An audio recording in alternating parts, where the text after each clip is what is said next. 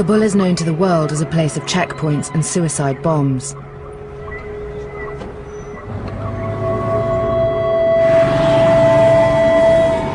But it's a city with a hidden side. We're in West Kabul, in one of the poorest parts of the city, one of the highest rates of unemployment.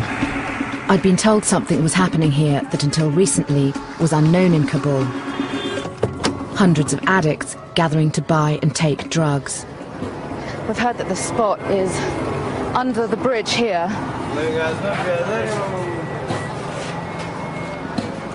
Salam. Right, this is the bridge. And there's a really, really bad stench. It's a dried riverbed here, full of rubbish. Oh, wow, look at this scene. There are a few hundred men here, crouched among the rubbish and looking at the floor. It's just full of needles, and you can see people using all around me. The men were happy to talk to me. They told me that over 600 addicts use drugs here every day, and there are over 20 spots like this throughout the city. Heroin.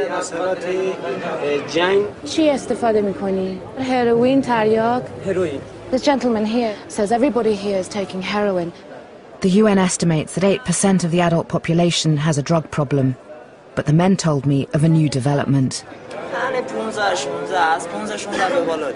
Every day, more and more young boys were turning up under the bridge, and they were all addicts. They called one boy over. Ibrahim is only 15. He'd been smoking heroin since he was 13. How many of your friends take drugs? Ibrahim says that 5 of his friends who are the same age as him, 15, are using drugs. He said he suffered from depression. Ibrahim says he started taking drugs because both his parents were killed 8 years ago in the war, in bombings. Other boys arrived to speak to me.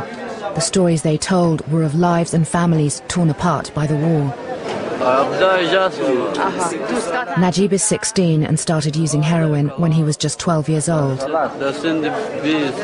Najib says that most of his friends use drugs. Yeah, they start young, they start from 11 years old.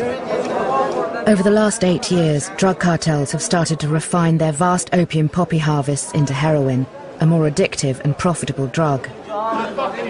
Now the Afghan street price for powder, as it's known, is the cheapest in the world. Some of the men under the bridge said that boys hang out on top of the bridge here.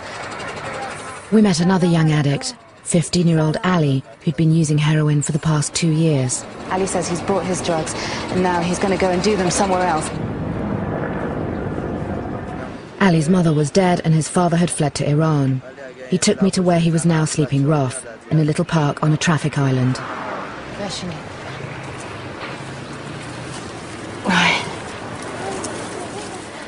Ali preferred smoking away from the squalor under the bridge.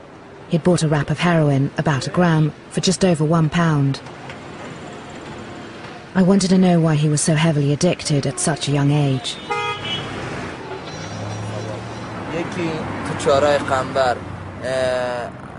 First he'd witnessed a suicide bomb in Kabul, then he went to stay with relatives in the countryside.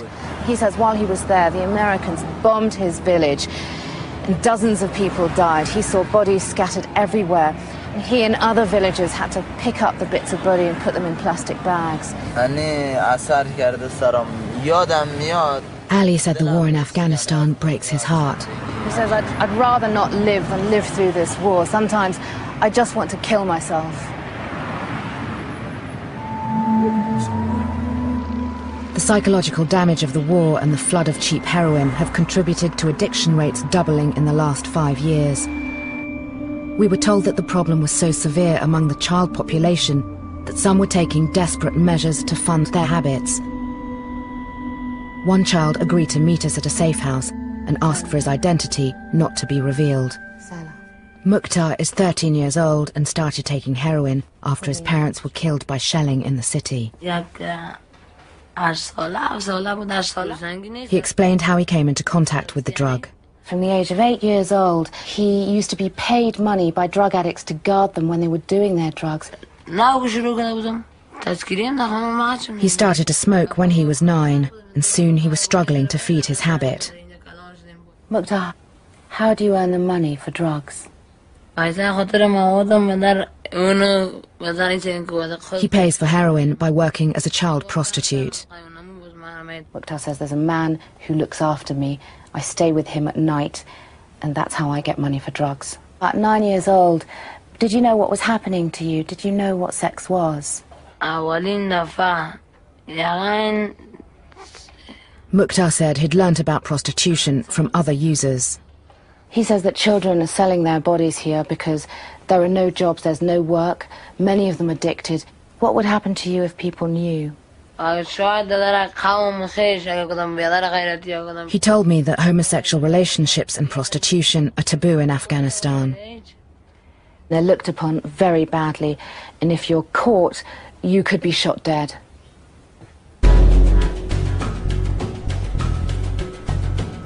While I had met child addicts from broken families on the street, I was told there was also an increasing hidden epidemic affecting parents and children in their homes. So we're going to meet a group of doctors and social workers who make home visits in the old city in the centre of Kabul.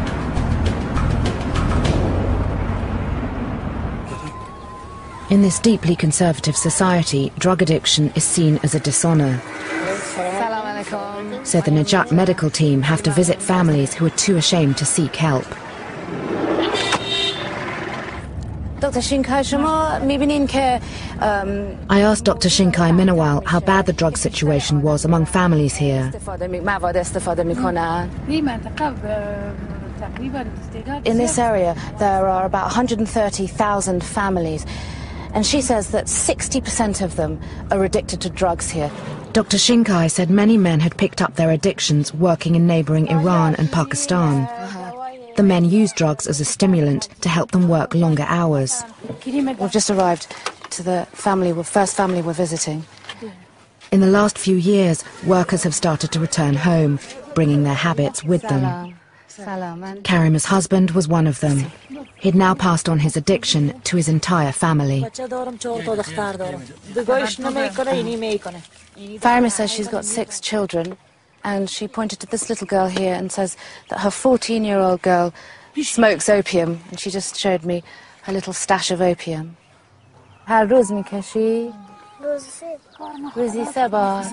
Farima says she smokes opium every day, 3 times a day. According to the UN, half of all drug users in Afghanistan give opium to their children. Okay. Everybody stop talking now because somebody's at the door outside, and they've become very nervous. There's a lot of stigma involved in drug addiction.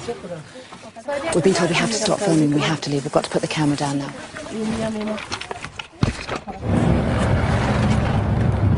That just goes to show what a sensitive subject drug addiction can be in this country. An angry group of locals had gathered in front of the house, and they were demanding to know what the doctors and social workers were doing. So we had to sneak out the back of the house, but the doctor told us to get out the area as soon as possible, because situations like that can easily escalate.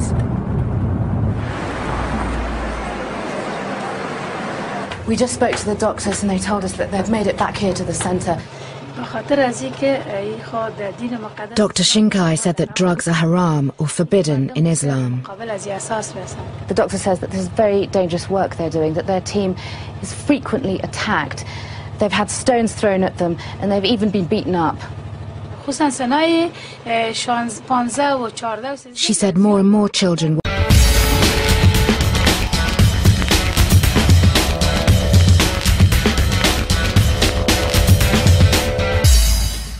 becoming addicted because the country is awash with heroin and opium. The doctor says if the government doesn't do anything about this situation, Afghanistan is going to face another disaster. I was about to discover another reason why drug addiction is destroying Afghanistan's children. Hundreds of thousands of Afghans have had to flee their homes because of fighting in the south of the country. Many have come here to Kabul and are living in makeshift shanty towns scattered across the city.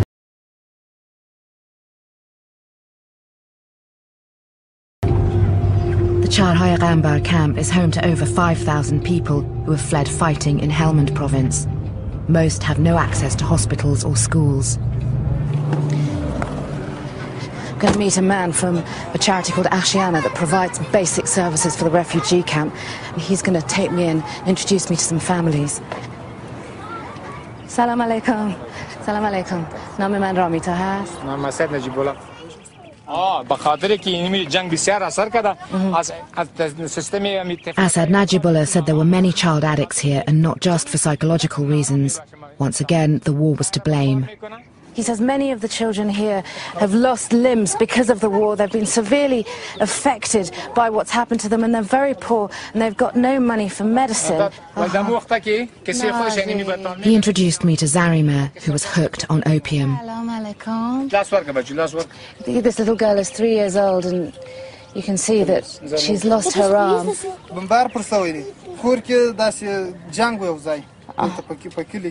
Her brother told me that their village had been attacked.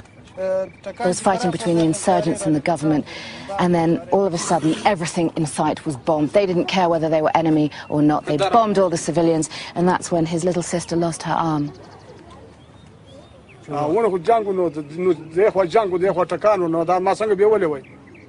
Her father, Mirajan, said he had no option but to give his little girl opium. He says, I couldn't get to a doctor, there was no medicine, what could I do? Since then, Mirajan had tried to stop giving her opium, but she'd suffered severe withdrawal symptoms.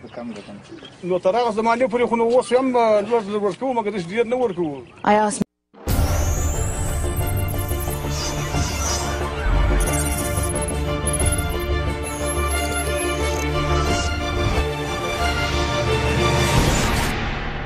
Documentary TV.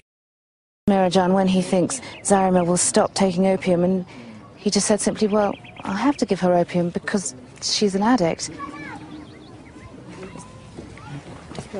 Najibullah took us to meet another family. Salam alaikum. Gul Jumeir is also addicted to opium. Her father told me what happened. Said Ghulam has just showed us his 10-year-old daughter here. A bomb hit their house during fighting. He lost 4 of his children. 2 of his children were badly injured, including Gul Jumeir.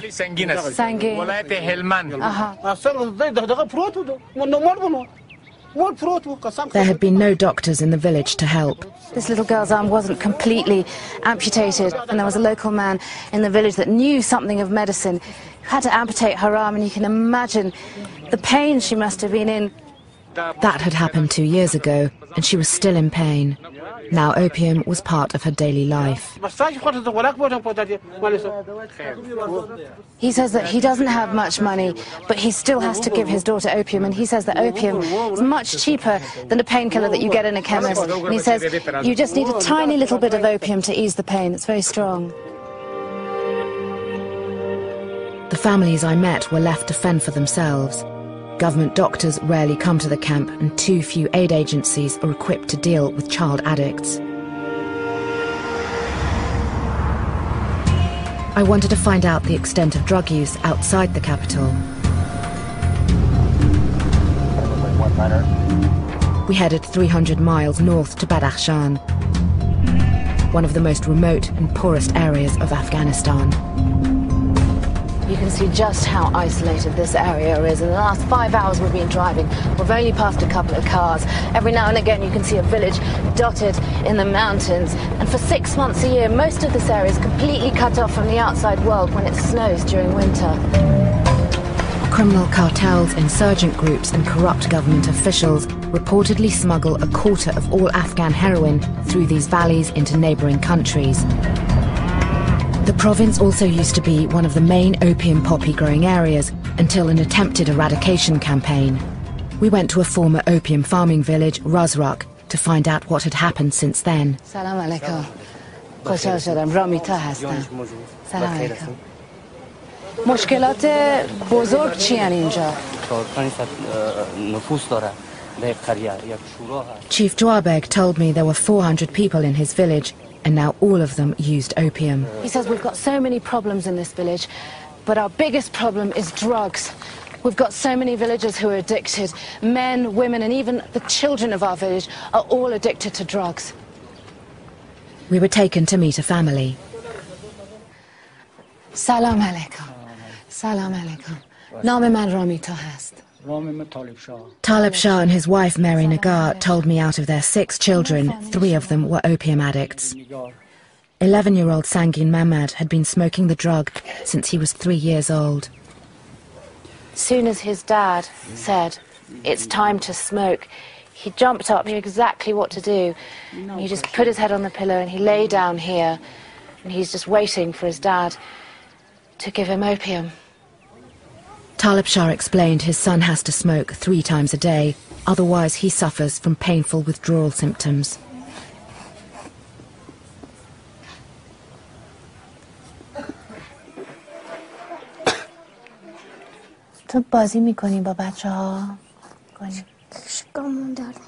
I'm just talking to Sangin Mamad, and it's really sad because he's just a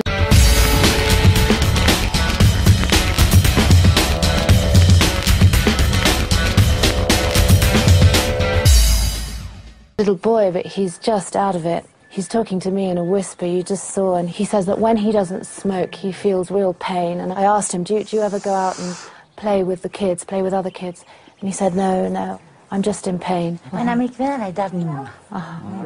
Mary Nagar originally gave her son opium to cure a stomachache, but now the family take the drug for a very different reason. Mary Nagar says there's not enough food to feed the whole family, and when you smoke opium, you lose your appetite. Why don't you spend your money on food rather than opium? Talib Shah said food was more expensive than opium. To feed the whole family for a day costs about £3, but to buy about this much opium, which lasts a day, costs about £2. And when they take this, they feel less hungry, so they eat less. Do you have food in the house now? Mary Nagar just brought me over to show me what food they've got to eat tonight. There's this flask of tea and just these 2 pieces of dried old bread. And this is to feed 9 people in this family. Mary Nagar saying this bread is all we've got. We've got nothing. No meat, no fruit, no vegetables. Hichi, nothing. Outside, Joabek said they used to make enough money from growing opium to buy food. But since the government destroyed their opium crops, they had lost their livelihoods. Along with not being able to provide themselves with food, he said they no longer could afford basic medicine. Opium here is the answer to everything. They rely on drug dealers that come round from village to village, he says, selling the drugs, and they service the whole area. Joabek said what worried him the most was the rising number of child addicts in the village. The chief said it will be a disaster if the children of the village are not treated for drug addiction.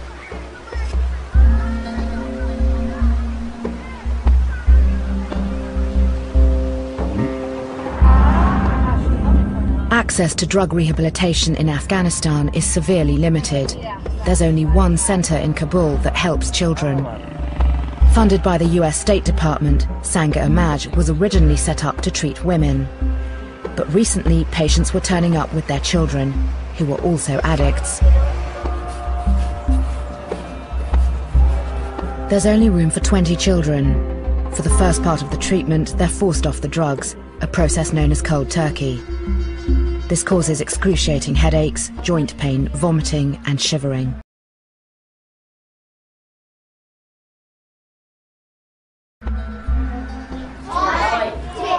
I was taken to see a new arrival, 9-year-old Qalandar. This little boy has just arrived today. Today will be his first day in detox, his first day of withdrawal, and he's addicted to opium. And you can see he doesn't look very happy, he doesn't look very well, and you can see it in his eyes. The children here were at varying stages of their 45-day treatment. Most of them were from poor families whose parents had heard of the centre through word of mouth. چند سالشونه؟ 10 سال. The teacher's just been going along the row of children, telling me how old these children are, what they're addicted to. All of these little children on this row are addicted to heroin. It's just incredible, they're so young. It's hard to believe that we're in a room full of drug addicts and they're all toddlers and tiny, small children.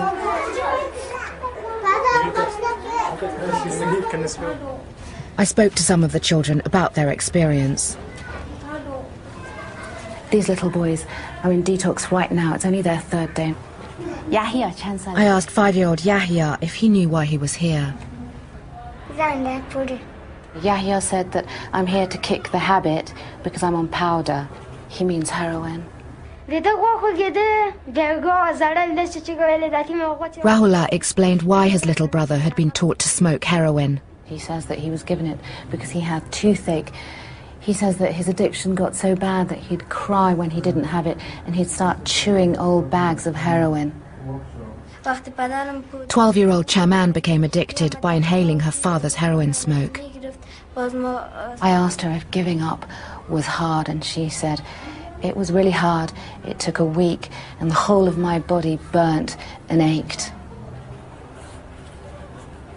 One of the doctors, Latifa Hamidi, said in the past 2 years there'd been a 60% increase in the number of child addicts turning up. She told me the future of the country was at stake.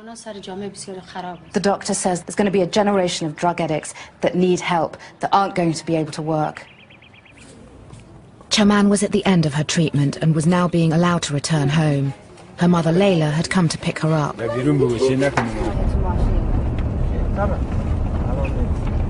You can see that Chaman is smiling now. She was crying when she left the centre. That's because she's just found out that her father's not home.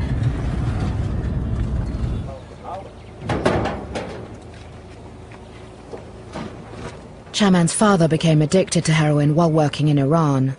When he smoked at home, drug dependency spread through the family. Even Chaman's 1.5-year-old brother was affected. Layla told me Chaman had already completed rehab once before, but it had failed. She went, first of all, when the whole family went, but she was affected by it yet again when Layla's husband returned. Chaman and her family appear to be stuck in a vicious cycle. They know that when the father returns, they'll become addicts again.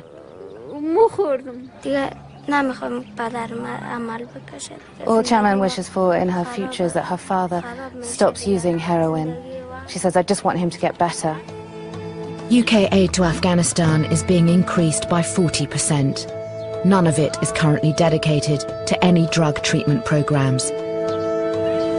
While the world's focus is on the fight against the Taliban, Afghanistan is being consumed from within by an equally serious and long-term threat. If you want to find out more about drug addiction in Afghanistan or any other issue covered on Unreported World, please visit our website at Channel 4.